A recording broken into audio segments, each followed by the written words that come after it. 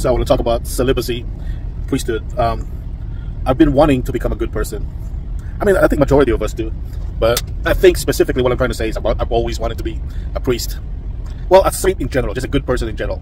It doesn't necessarily have to be a priest. The problem is that I've been smitten by orgasm addiction since I was like 12, 13, and I've never overcome it, ever. I'm 43 years old now. I think I got it down. I figured it out. That's why I'm making this video. Is that I think I finally solved the puzzle. So since I've been wanting to be a priest in the 90s, I find it, I find myself and trying to persuade others to become one because of my failure. I wanted others to be a priest because I failed becoming one. Why? Because I don't want to be a hypocrite. I don't want to. If you see food crumbs on my teeth, excuse me. I just ate. I don't brush my teeth. I only brush my teeth once a week. Anyways, I didn't want to be a hypocrite. I didn't want to be a guy, one of those guys that, end up in the news molesting. I'm sorry, caught with a hooker.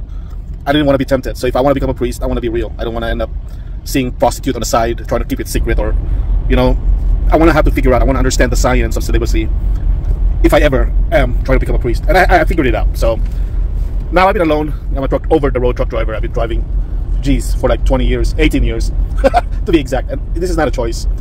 You take what's available. If there were any other job, I would take it. But I took the trucking because it was the only one hiring. And the jobs that are locally, I end up getting fired. Like every time I work for a boss, I end up clashing heads with them and them firing because I got a lot of ego. I have a lot of pride.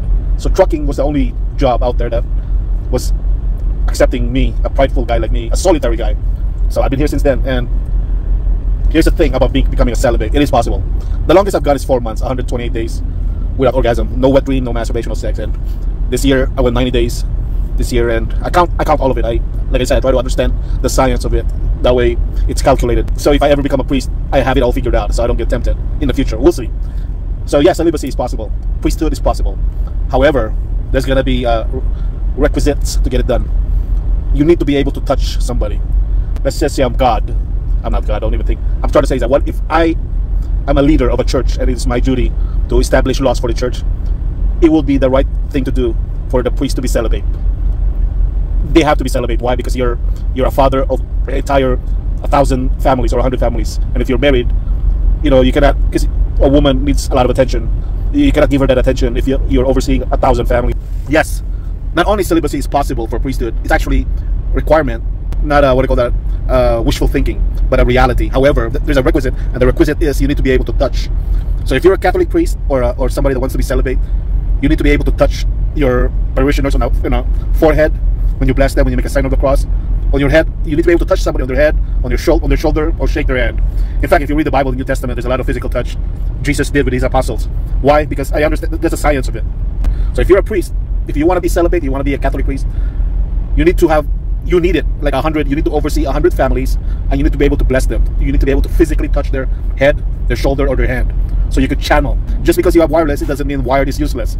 They all have their own uses. Your hands is there for a reason.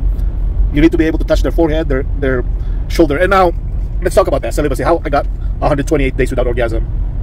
I did it because I was able to physically, relay all the stress with strippers or with massage therapists. So I was not alone. I was not fighting on my own. I had other people carry the torch for me. So now that I'm 43 years old and I'm very knowledgeable now about. So I think I have it all figured out now. I finally did. From 12 years old, since I discovered orgasm that really destroyed me, all the way to 43. It took me 31 years to figure this out. And so I'm broadcasting a video on how it can be done. And yes, it can be done. You can be a celibate. You can be a celibate person as long as you have the environment for it, if you have the job for it. If you're overseeing 100 families, you should be celibate. You should be. And you need to be able to physically touch their forehead, their shoulder, and their hand, so you could transmit your holiness. Now, the mind is a seat of wisdom. So in my truck, I spent hours watching porn, man. So at the end of it all, my touch is related to what's programmed into my head. That's why I see a stripper, because, well, that's the whole point. They're expecting that kind of environment. It's a sexual environment. However, if you're a priest, you're meditating the Word of God. The Word of God, the Holy Spirit, the holiness. It's not the spirit of the world. It's not a sexual spirit. It's the Word of God. So when you touch somebody in the forehead while you're meditating the Word of God, you're transmitting, you're relaying the Holy Spirit. So it's different. It's different for somebody who watches porn. The touch of somebody that watches porn all the time versus the touch of somebody that prays all the time is not the same. These are different spirits, different influence. So yes, I just want to broadcast that celibacy is possible. In fact, it's a requirement if you're going to become a priest. However, you need to be able to touch somebody, and if you can't, you're gonna die. You really are gonna die. So your body has a way of adapting. There's people that weighs 1,000 pounds. I don't know how they got up that weight, and they're still alive. Your body will probably find a way to adapt to your situation. But I would say, by experience, as a lonely guy, I spent 18 years on the road, you're going to be in bad health if you're not able to touch somebody. You're going to be in a very bad condition, because even prophets, even Jesus, even God himself has to touch somebody in his missionary work.